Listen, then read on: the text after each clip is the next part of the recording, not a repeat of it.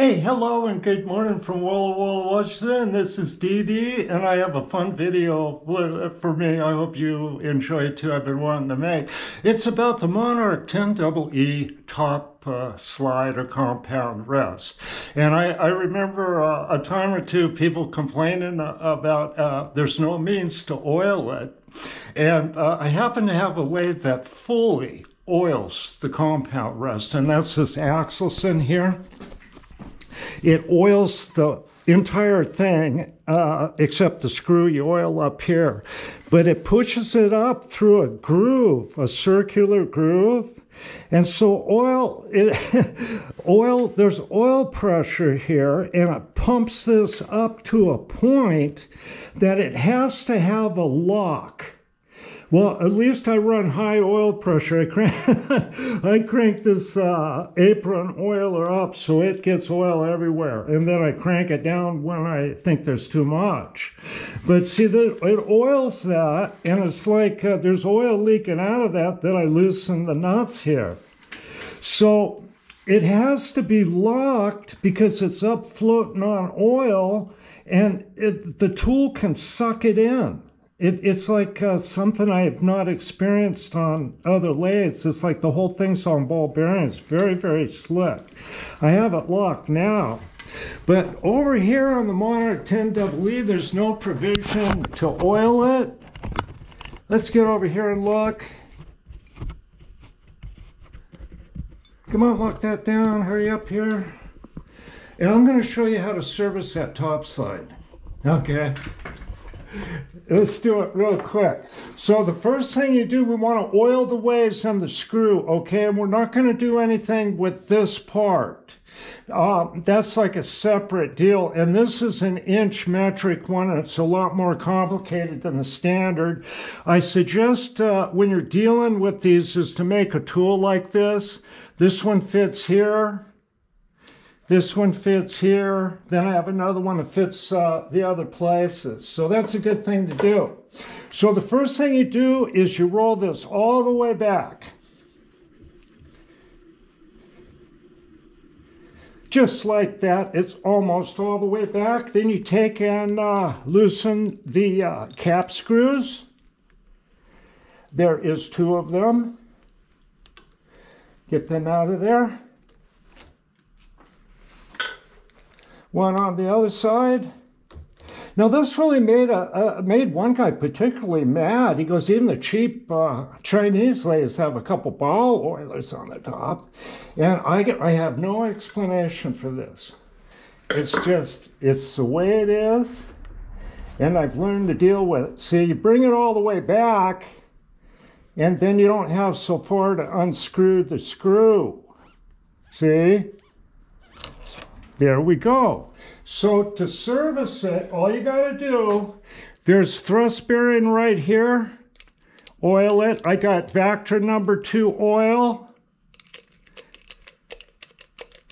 You oil that and put oil on the screw, plenty of oil.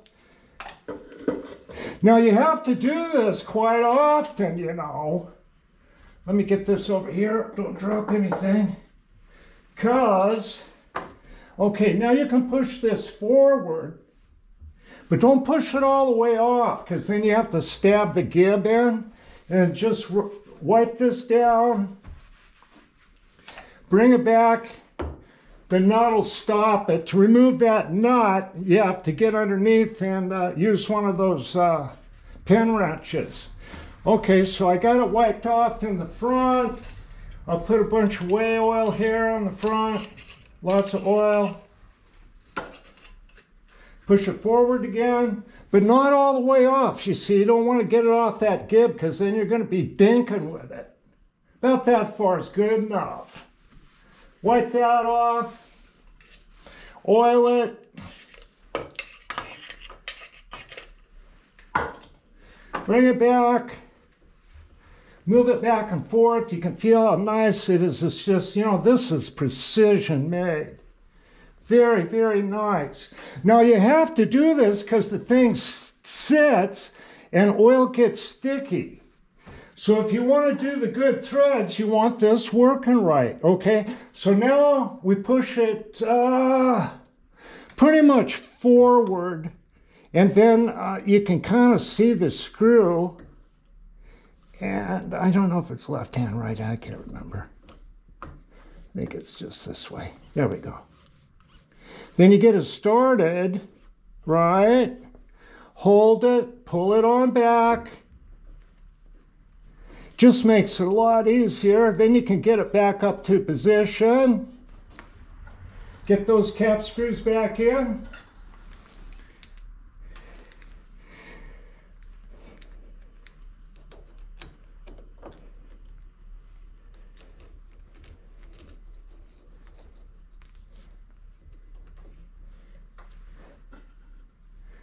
Yeah, just like that.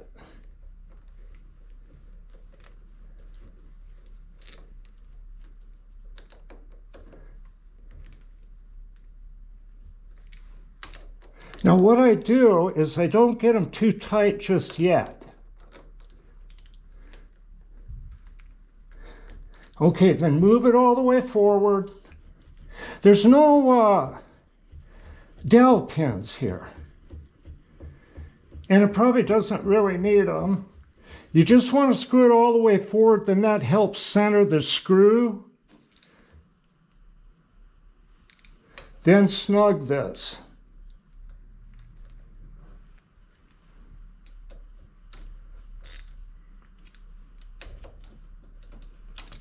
Get some of that oil on the machine. Oh, now that's nice. Smooth as silk. We don't need no ball oilers. This is much better. And it took 5 minutes. It took 5 minutes to do that.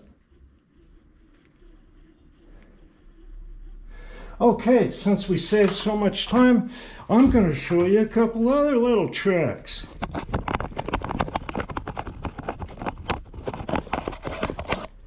Now, since we don't have tremendous oil pressure, like the Axelson, keeping debris out, and nothing's going to get between the top slide and the cross slide base here on that Axelson, because it's got oil pressure and oil leaks out. So here, I have taken a quad ring, which is a type of O-ring, but it's square. And I put it here, see, and it keeps the crap out, just like that. So when you want to set something, you just lift it up, see, then you push it back down. And it keeps that real nice. Now, the cross slide doesn't automatically oil on this. The cross slide screw, there's really no way to do it. So I've shown this before, but it's good to show again. This is for the taper attachment, locks the cross feed screw up when you're using the taper attachment. It's got this 5/16 bolt in it, and I drilled a hole in the head and sunk a little ball mill down there, and I can oil the screw. I just run it back and forth and oil that screw, see? Ah, nice oil. That's how you make these things last. Now, over here on the Axelson, you know, they didn't make very many of these early ones, and they did a lot of changes. I went and did the same thing. I wasn't sure how much oil that, if for sure it was getting oil to the cross feed screw. So I just made the same kind of thing there with a brass cap and into this tin cover. You know, I learned from a guy named Bill that it's kind of good to oil things. I think it is. There's still got a little time left there.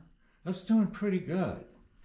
But I thought you might find that interesting about the oiling on these lathes. I haven't come across a lathe like this Axelson that actually has oil pressure to the waist of the compound rest. It's really quite a deal. But I tell you, you take and unlock the little screw here. Oh, see how easy that moves?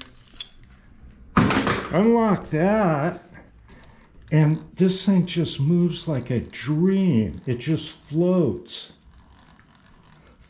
on oil. Yeah, lots of oil I don't think hurts anything, you know. And but I thought I'd show you that on your Monarch 10ee, and it's really it took, look, 5 minutes. And if you're going to cut some screw threads or something, your compound rest is going to be sticky if you haven't done it in a month or two, year or two, whatever. This one here I don't cut screw threads on, though they did have some attachments for that. But I think the most common thing was to use these watchmaker screw plates. I have some of those things around. I don't know what that is. Something. Oh, the buzzer's off. Okay, I gotta go, and I'll be back soon. Hope you enjoyed this video. Bye.